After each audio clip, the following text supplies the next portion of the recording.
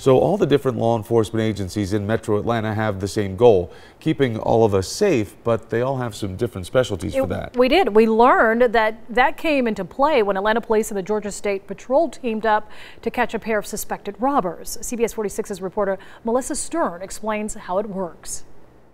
Thanks to the Atlanta Police Department and Georgia State Patrol troopers, two robbers who cops believe stole from innocent victims outside of this apartment complex are now off the street. I hate it for the victims that it happened, and I'm glad those two guys off the street. Those who live near the Apex West Midtown apartments on Huff Road say it's alarming to hear that a pizza delivery man and the security guard on duty were robbed at gunpoint. We found two victims. One advised he was sitting in his vehicle when a black male approached, opened the door to the vehicle, produced a handgun, and demanded his money. Security, sometimes he's posted up over there. Police say around 11:20 p.m. on December 15th, the two victims were robbed of their cell phones and wallets. That's when the suspect bolted to a red four-door vehicle with dark tints and no lights.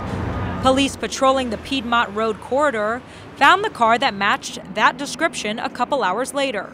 They attempted to stop the vehicle, and the vehicle fled from them. They actually disengaged. They stopped the pursuit at that point, and around several minutes later, they saw the vehicle traveling on I-75 northbound, and they began following the vehicle.